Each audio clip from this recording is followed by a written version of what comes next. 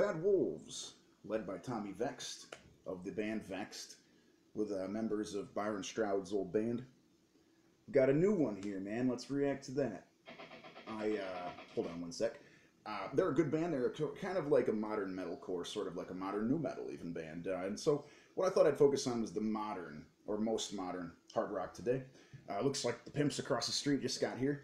Not here, but to their house. It's awkward, man. They got this dope-ass Lincoln town car. They come hopping out to see the big woman.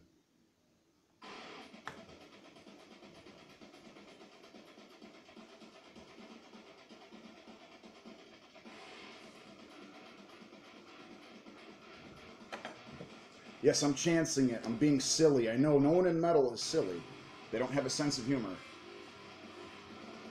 That rocks. Here, I'm gonna turn it up. I hope this is a good song. I'm gonna flood y'all. I'm gonna flood the markets.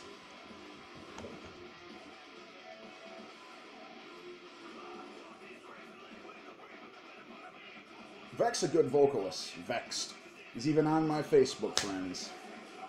He's definitely got that Fear Factory / Killswitch Engage voice. Mix, maybe? He's got a good voice, though. Good singing voice. This is more standard and more up my alley, I admit.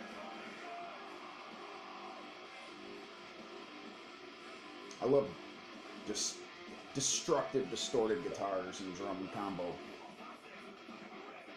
Nice polyrhythmic little parts. Or pseudo-polyrhythmic, the gent, or whatever you want to call it, gent.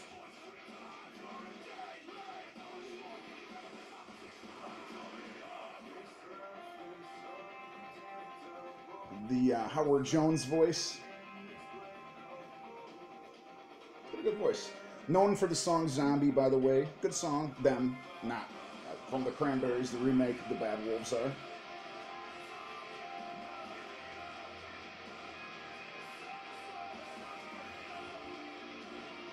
Sounds pretty good. I'd have to give it a pretty good rating.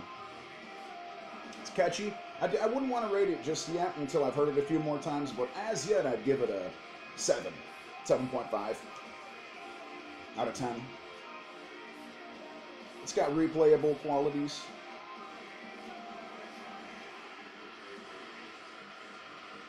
Breakdown. Nice destructive breakdown.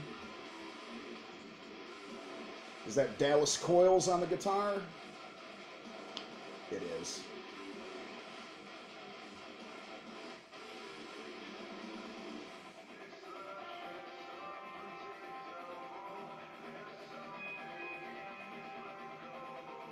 It's pretty good. Yeah, I like it. I like it. It gets my approval. Gregor Black approved. Let me know what you think below.